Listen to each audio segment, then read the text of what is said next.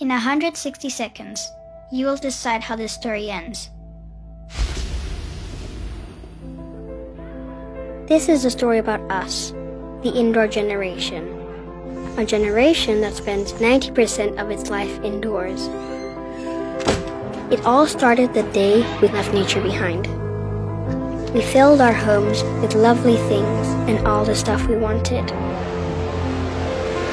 Our homes became places you would never want to leave. Artificial light replaced daylight, and we built our houses so that nothing could escape. We cooked and showered, breathed and played, slept and sweated. But we had closed ourselves in to a point where nothing could get out.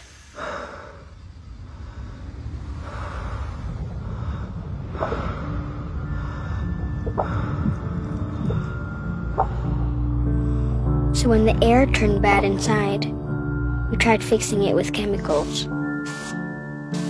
And we put in little artificial suns everywhere to make the darkness bearable.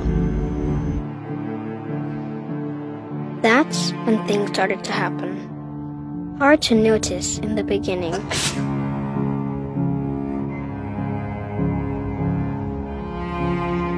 Some needed help to sleep, to breathe, to not itch.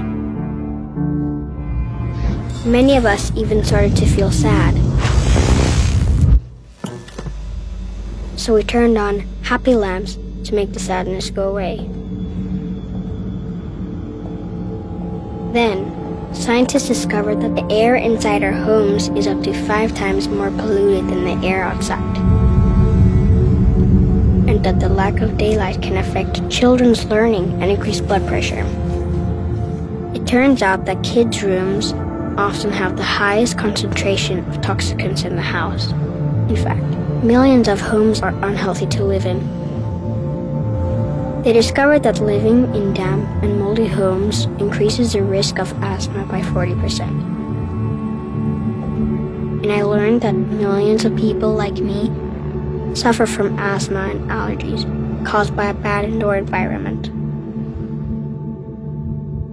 And so, here we are. How the story ends is up to you, because it's not written yet. If you care about the indoor generation, do something. Begin to think and live differently. Let light and fresh air into your life again. Even small changes can make a huge difference for coming generations. Learn how at theindoorgeneration.com.